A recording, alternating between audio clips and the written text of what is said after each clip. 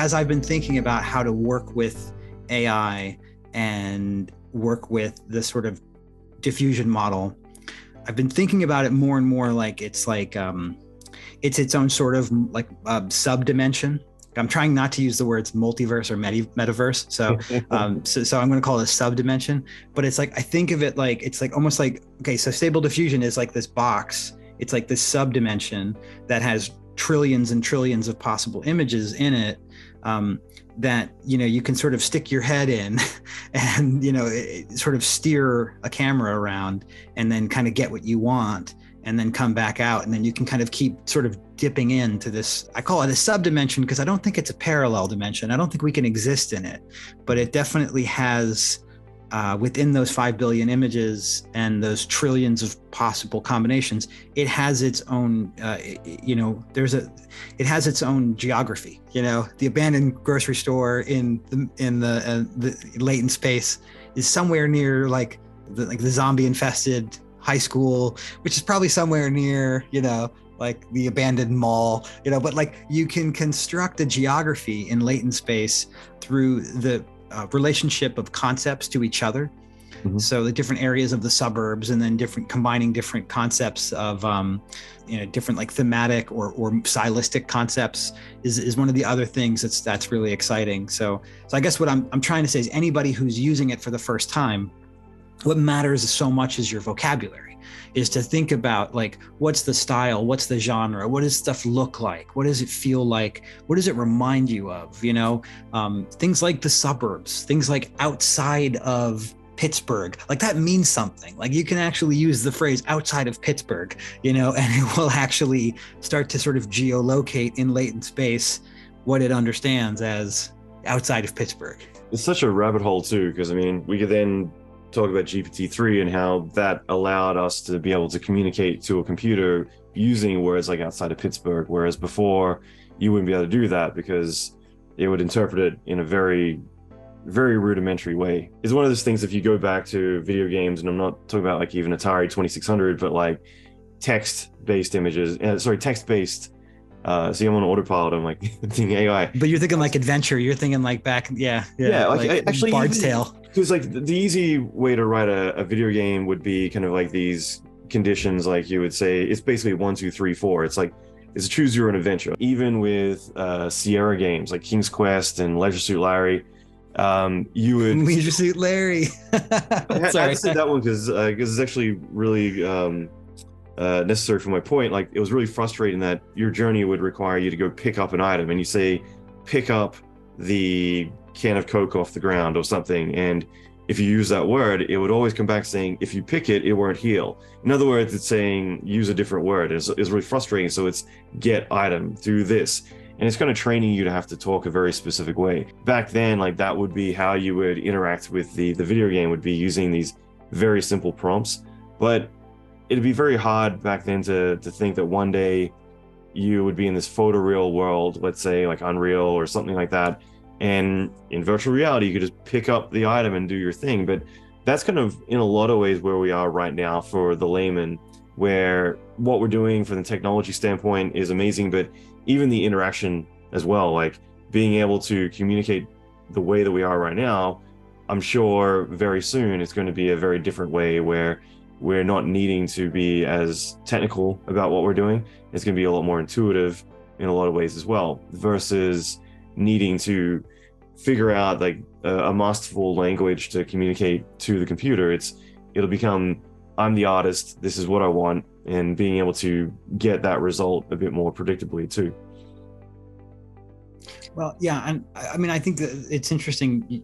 I have not thought of that parallel, which is it's great. The game parallel of like needing to learn a vocabulary to play the text-based games.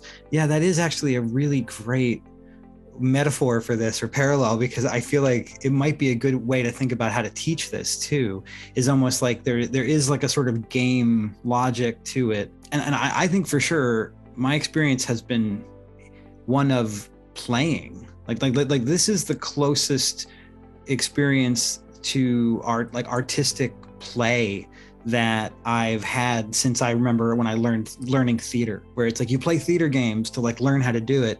And I feel like you need to sort of play latent space games to learn how to use it, where you're going to combine random concepts and see what happens.